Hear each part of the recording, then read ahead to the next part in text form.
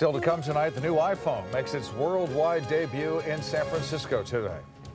Cupertino-based Apple builds a new iPhone, one that sets out to conquer most of the world. I'm consumer editor Tom Vakar. That story is still ahead. As expected, Cupertino-based Apple Computer announced a new iPhone to complement the 6 million already in use. This time, the iPhone comes with a price that moves it more into the mainstream, but with technology that continues to amaze. KTVU consumer editor Tom Vakar is here now with more. Tom? What a thing. Once again, Cupertino-based Apple put the wow in holy cow.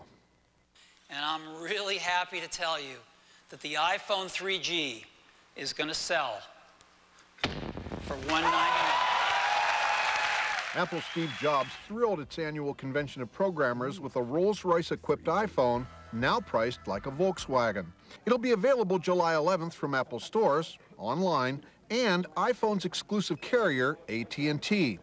Larry Maggots, a technology analyst. It's probably as cheap or cheaper than most other smartphones out there. Now, the new iPhone incorporates many new features, including the fastest smartphone internet access, 3 times faster than the previous iPhone, GPS, and access to thousands of new applications specifically designed for it. They've added the 2 missing features, which is decent speed and location finding, and have made the price reasonable, so it now is basically a mainstream product. Many new instantly downloadable applications are on the way. They'll be made available over a wireless download system called the Application Store.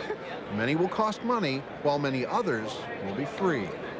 To prove it, Apple had a variety of outside software companies show off a dazzling array of programs, from games that use the phone's internal accelerometer to turn and tilt for controls, to sophisticated medical programs that allow doctors to review scans and MRIs from anywhere at any time. The amount of things that developers are going to do that we could never even dream of, I think is just going to excite and astound our customers. All of it allowing customers in 6 dozen countries to customize their systems to fit their specific needs and languages. The combination, of course, the new hardware, lower price, but especially all this great software is really what's going to set it apart.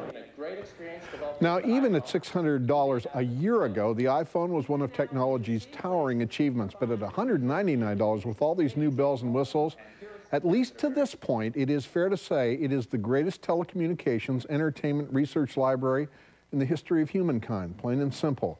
And it fits right in your pocket. Consumer editor Tom Vakar, KTVU, Channel 2 News.